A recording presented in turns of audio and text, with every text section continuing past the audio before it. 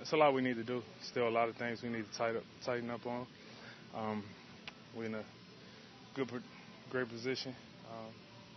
You know, with everything being so new, so many new guys, and every single day learning something new. So as long as we continue to grow on every single game, every single practice, we're gonna be fine. You look at your stats across the board, everything increased. We talked earlier about how your shots become easier in this system. Are you finding that to be the case so far? Yeah, spacing on the floor is great.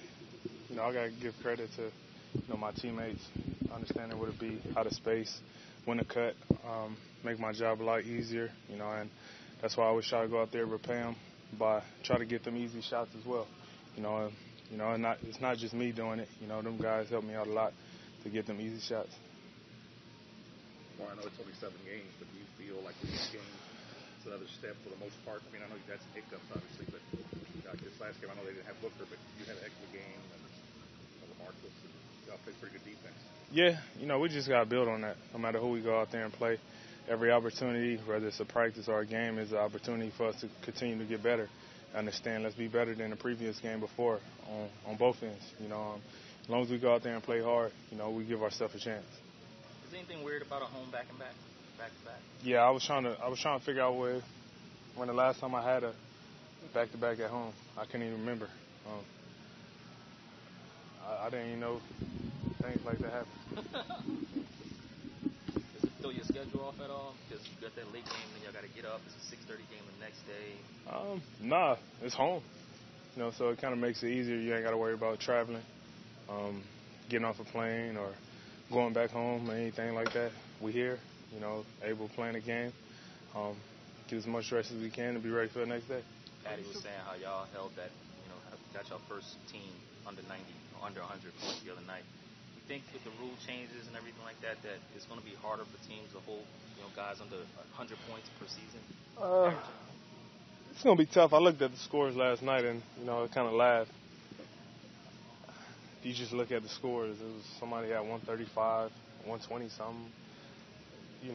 All-star number of points. It's tough. Adjusting to whenever it's new rules that's implemented, especially the new one that's in now. Barely could touch somebody. And that it makes it kind of tough, but it all even out. We're not even 10 games in, so I think it all even out. But we just got to build on that, believing that we can keep guys under 100 points. Do those rules work into your favor on offense, where you can get to the line a little bit more? I mean, I always got to the line. Yeah. I never looked at it like that was an issue, but it's just it makes it tricky sometimes when you guarding a guy, trying to understand what to do, what not to do, and sometimes you can pick up a quick two. So that's the tough part about it. Anthony Davis tomorrow, I don't know if he's playing or not, but if he is, I know he's not your problem, but the job you're big going to have to do to kind of keep him from going. I mean, he's one of the best in this league, and it's never just a one-man job. It's definitely a team effort. When you got a guy like that you got to go up against, So if we play tomorrow, we got to understand, we got to all be locked in as 5 and try to make his job as hard as possible. Is he one of the more unique players, not just best, but unique, just the package he comes in that body? Yeah, without a doubt, the things he's able to do, handle the ball, score the ball, post up, run the floor, athleticism, he kind of got it all, being 6'11", however tall he is, so, it definitely makes it scary. You miss when big guys just stay at the post and that's all they do? Yeah, I remember that used to be the league, when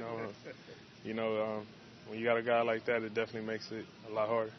DeMar, a lot has been written and said about how you've accepted the role here and your teammates. It works both ways. Do you feel that the fans are embracing you and the city is embracing you and your teammates are embracing you? Yeah, it's great, man, from the whole organization to the fans, just the whole everybody.